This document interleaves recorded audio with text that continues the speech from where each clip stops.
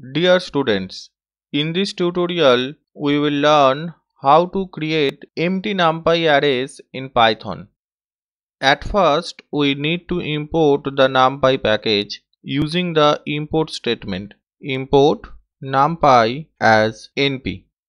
The following examples illustrate how to create empty 1D and 2D NumPy arrays in Python. Now I will create an empty 1D array having two elements. Suppose the name of the array is array1D and we want to create an empty one-dimensional array having two elements. For that we need to write down np.empty and within the round brackets we need to mention the number of elements, that is 2. So this will create an empty one-dimensional NumPy array having two elements. Now if you print this 1D array, you can see that uninitialized array of arbitrary data are there. So these data which are there in array 1D, these are arbitrary data. So this is the way you can create an empty one-dimensional NumPy array in Python. Now I will show you how to create an empty 2D array having 2 rows and 3 columns.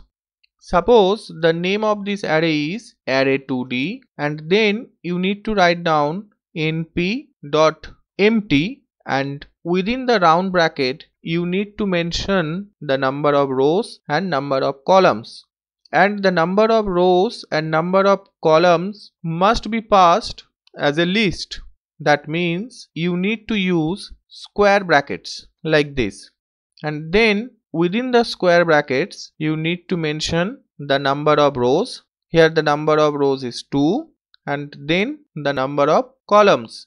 Here the number of columns is 3. So this will create an empty two-dimensional NumPy array in Python. Now if you print this array, you will get an uninitialized array of arbitrary data of the given shape. That means 2 rows and 3 columns. The data that you can see here, these are arbitrary data. You can also specify the data type of the array as follows. In these two examples, you have not mentioned data types, but there is a way you can define the data types also.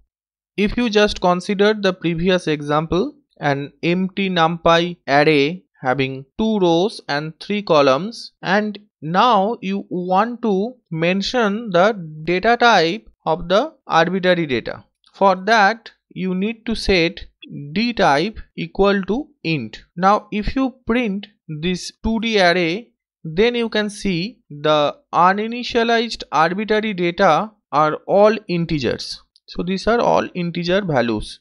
In the same way, you can set the data type to float also. Here you can see floats are generated.